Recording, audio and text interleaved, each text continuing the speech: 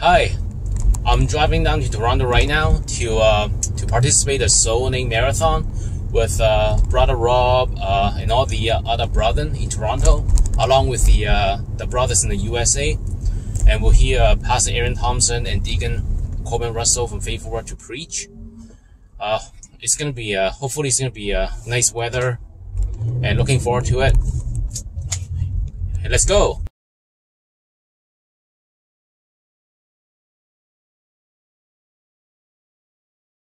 Pilgrim pathway, clouds will overspread the sky. But when traveling days are over, not a shadow, not a sign. When we all get to heaven, what a day of rejoicing that will be. When we all see Jesus, we'll sing and shout the victory. Good. Sing it on the third.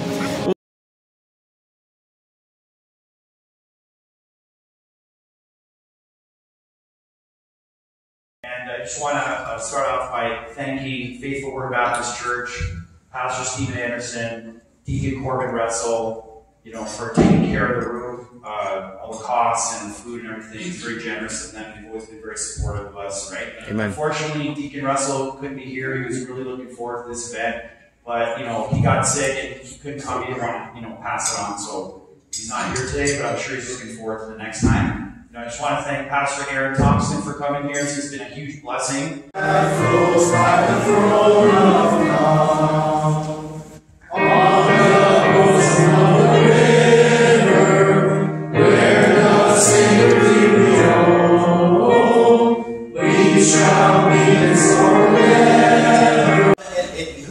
Who's coming first is the Antichrist. That's who's coming.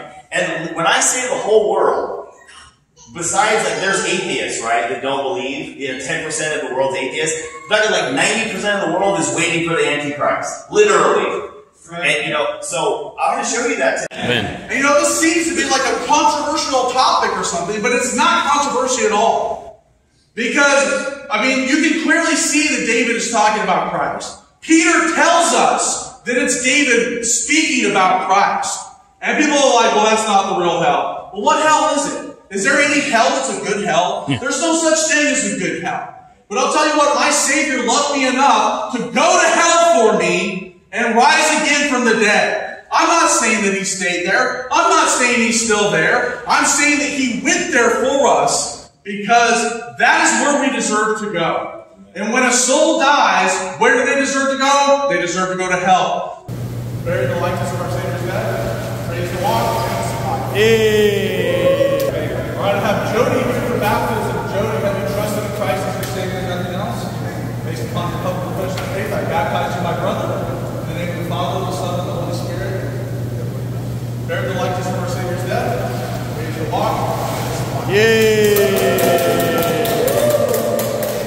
Have you trusted in Christ as your Savior and nothing else? Yes. Based upon the public profession of faith, I baptize you, my brother, in the name of the Father, the Son, and the Holy Spirit. Buried in the likeness of our Savior's death. Praise the Lord. Amen. Yay!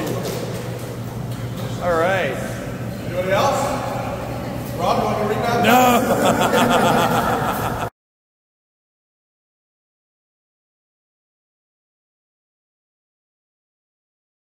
How was Soul Winning? Good? It was good, yeah. Any salvation? Any salvation? We got 2 people. Yeah? What happened? What happened? The first guy, he was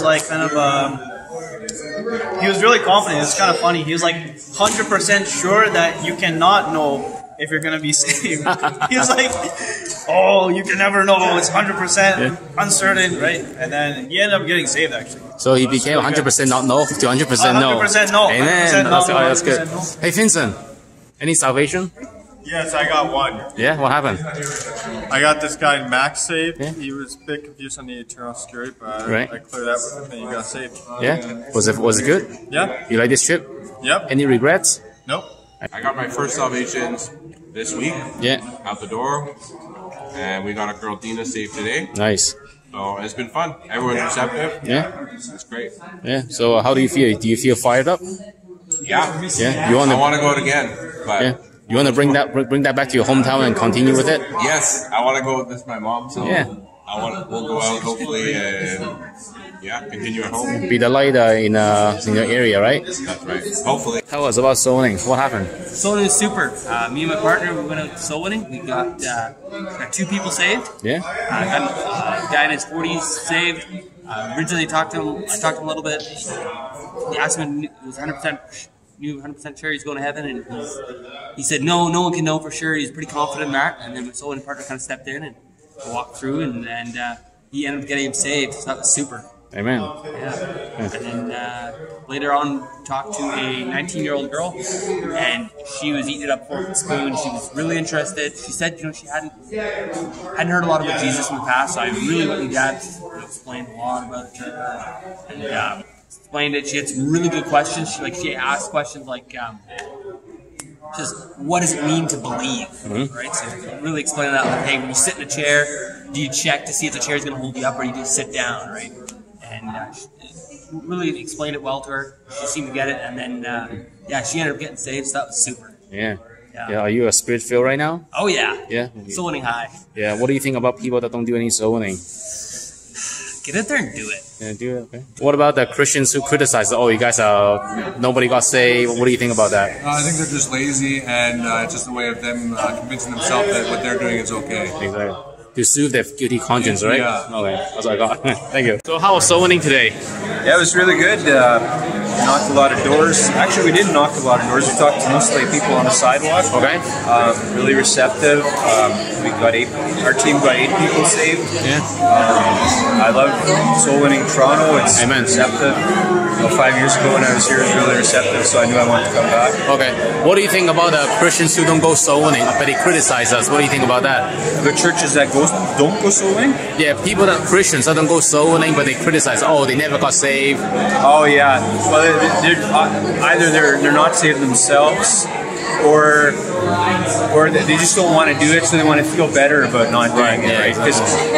And often it's people that say it doesn't work. It's because they think soul winning, the only reason is to build their church, right? And it's not, right? It's you're obeying Christ, you spread the word, and pull people out of hell, right?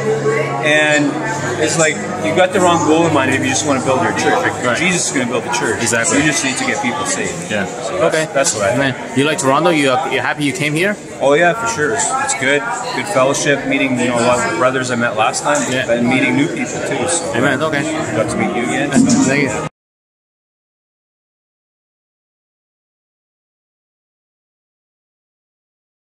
Oh, story that I have loved so long. I love to tell the story. Believe on the name of the Son of God. Do you know that you can know that you're saved? It's not based on your good works. It's not based on your religion. I would just submit to you that you don't have to fear death. You don't have to be afraid of what's happening in the afterlife. He says, these things have I written unto you, that ye may know that ye have eternal life. I don't have to hope that I do. I don't have to hope that I'm doing enough good works, or I'm turning over enough leaves, or I'm repenting of enough sin. I don't have to hope that I get the right, prayers or catechism or whatever before I die. I can know that I'm saved because of the resurrection. See, the disciples emerged in the book of Acts with boldness because the resurrection taught them something very interesting. It taught them that there's no need to fear death.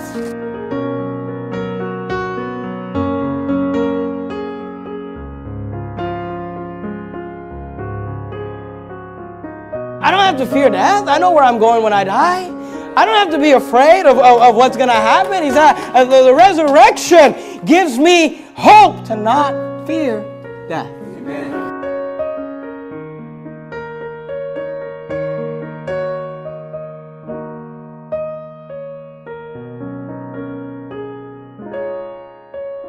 The resurrection not only taught them that there's no need to fear death, the resurrection also taught them that there is no need to fear defeat. There's no need to fear death, is what they learned. But they also learned that there's no need to fear defeat. Hi there. The Soul Winning Marathon in Toronto is now over. I'm going home, going back to Ottawa. I just want to say that want to say thank you for everybody for the trip. Thank you for Pastor Thompson for being here, and thank you for Faithful Baptist Church for the generosity, and thank you for Brother Rob V and his wife Marianne for organizing it. I imagine that it was a lot of planning to do in organizing, and thanks for Bill Lead for allowing me to stay in his house, and that's about it. All right, thank you. I'll see you next time, God willing. Bye.